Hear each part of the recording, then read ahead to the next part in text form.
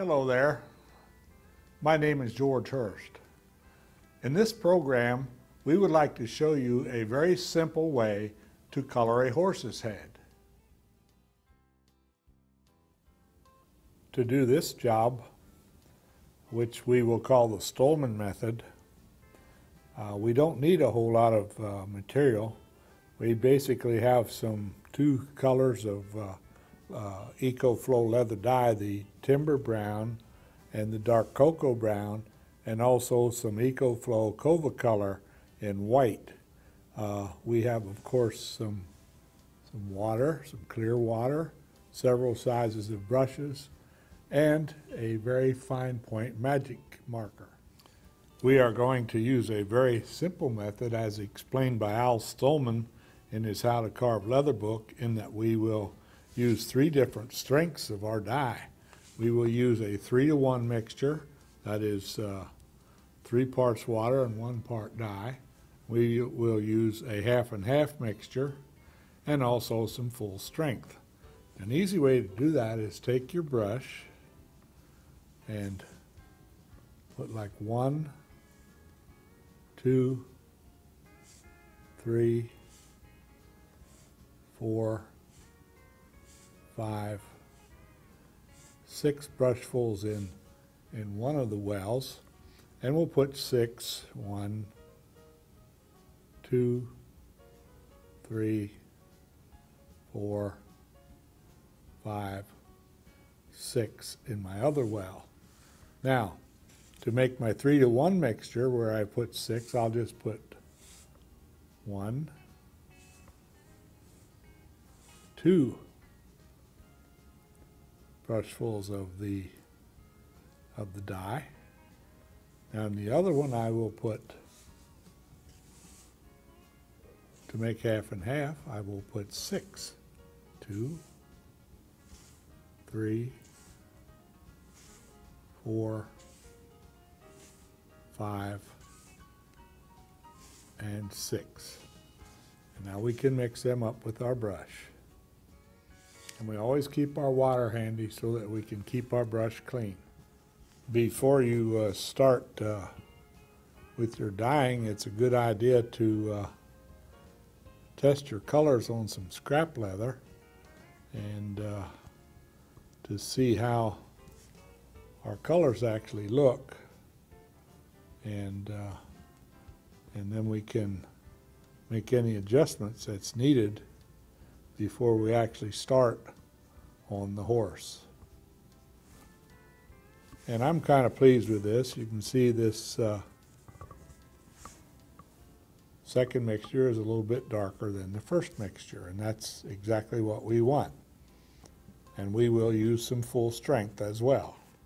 I will start first with my lightest mixture, and I will start here under the ear and under the forehead, and I will bring it on down under the jaw. Now, if you will notice, I am bringing my brush strokes in the same direction as the hair growth. And I will pretty much drag the brush from the dark areas to the light areas. I'm assuming that my light is coming from up top of the forehead down this way, so I will have, of course, have shadows underneath the jaw, as you see me doing here. And I'll drag the brush from the dark areas towards the lighter areas. Now, as this dries, this shade is going to be quite light, so we're pretty much going to cover the entire head with this color.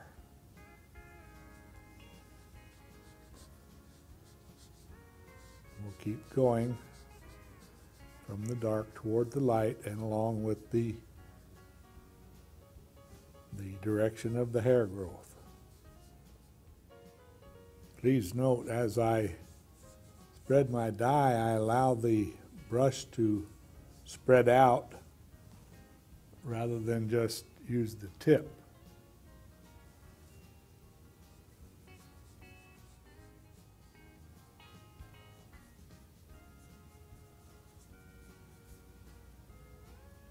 Please note that I am still going from the deeper or darker areas toward the lighter areas.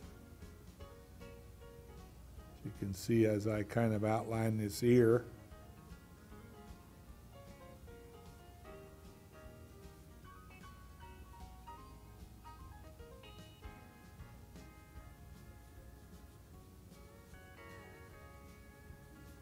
I'm going to leave an open area on the forehead here, which I will later come back and put a white blaze on there.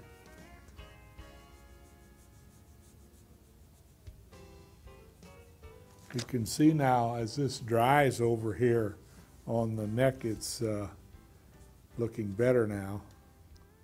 Get it quite heavy down here in the nostril.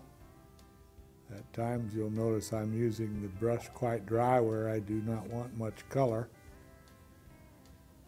And up in here where I need more color, I'll have my brush quite wet.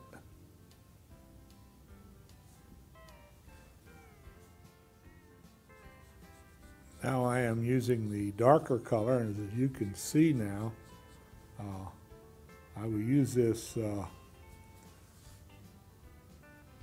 a lot more sparingly, and I'll use it only in the deepest areas, and I'll pull the brush from the deep areas to the lighter areas.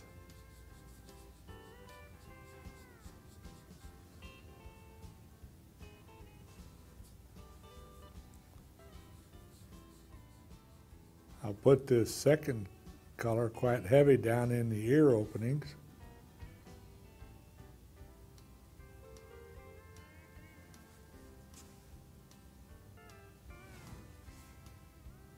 Just a little bit in the temple, and then we can start working it into these darker areas. Notice now we're doing it sparingly.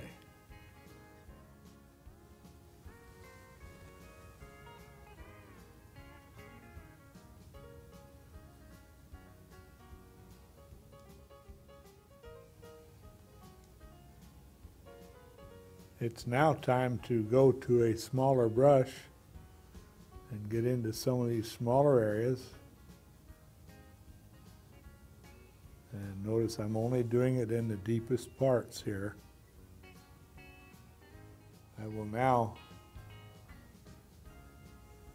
deepen this color on the lower part of the jaw.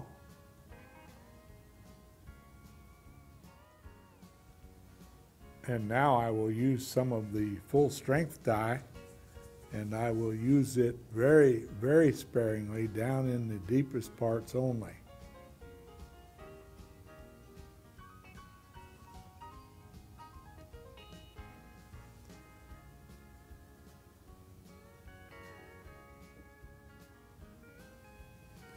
You can get rather liberal with it in the nostril.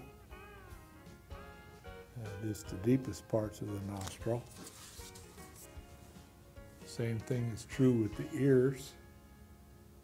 We will go into the deepest parts of the ear openings only. And we will go into the areas under the forelock here. Now you're going to notice when this gets dry, it'll look quite well. I'm now taking a few brushfuls of the white and putting it in one of the cavities, and then I will take some water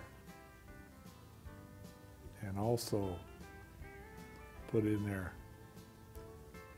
In fact, we want to make a very light white to go on the mane and the forelock. And after I have my mixture, I will of course test it on my piece of scrap leather, and this looks pretty good. We want to have it quite, maybe put a little more water in here, quite pale when we put it on, because as it gets dry, it will get brighter.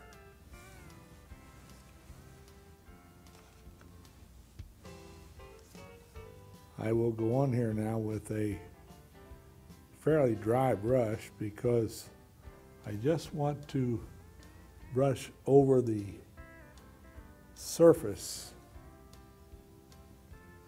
of the hair. Do not necessarily want to get down into the shallow cuts that we have on here. Now, this might look kind of pale right now, but believe me, as it dries, it will brighten up considerably. Do the same thing on the mane. On this particular horse, the mane is laying on the other side of the head. That makes it easier for us. To put the blaze on the forehead, I do it very, very lightly. And notice that my brush strokes go pretty much in the direction of the blaze. Now, if it gets too white, you can just take your finger and just kind of dab on there. And that'll get rid of some of the brush strokes and soften the edges on it. Well, our horse head is looking pretty good now. The only thing I would comment on is it looks like it's blind. So let's do the eyeball. And that's why I have the magic marker. I will use the magic marker very carefully to get down in the eyeball. Now, you can do this if you want with dye, or you can do it as I am with the magic marker. Now, if you will notice that I'm going to leave a little highlight. This will be the gleam in the horse's eye.